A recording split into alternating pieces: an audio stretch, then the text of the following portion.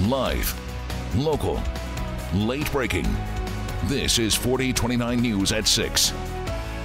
A Tontitown man's under arrest accused of false imprisonment and endangering the welfare of a minor. So take a look at your screen. Video shows a 5-year-old child rescued from a secret closet compartment at a home. Now that little girl is safe tonight with the Department of Human Services. 4029's Robert Suhr is live for us tonight in Tontitown with those details. Yeah, Allison, certainly some interesting details. We are here in the 200 block of Fiore Street in Tontitown, where police a short time ago did wrap up their investigation.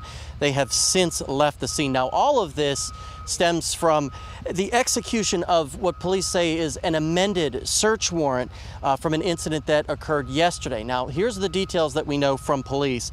They tell us they were called here shortly before 2 p.m. Thursday to assist the Department of Human Services remove a 5-year-old girl from this home. When they arrived, police say 40-year-old John Paul Thompson, who initially refused to allow officers into the home, but after some negotiating, he did eventually bring them inside and lead them to that closet with a false wall that you just saw there on your screen, where the girl was being hidden in a room that also included loose insulation and only a candle for light. Tontitown Police spokesman Keith Lindley now explains what happened next. Take a listen.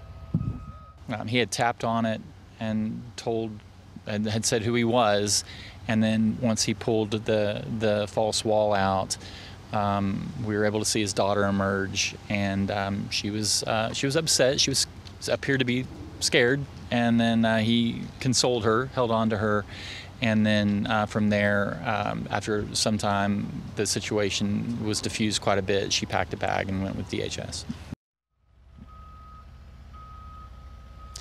Now, Lindley also told me that, again, the girl was not harmed. There was no signs of any sort of abuse. As we said earlier, she is now in the care of DHS. Thompson was arrested. He was taken to the Washington County Jail. Also, what we learned here at the scene was police also tell us that a second man was also arrested today, a 40-year-old man out of Benton County who was wanted on several outstanding warrants, but no other additional information on that yet. We're live in Tontitown. Robert Suhr, 4029 News. All right, thank you, Robert.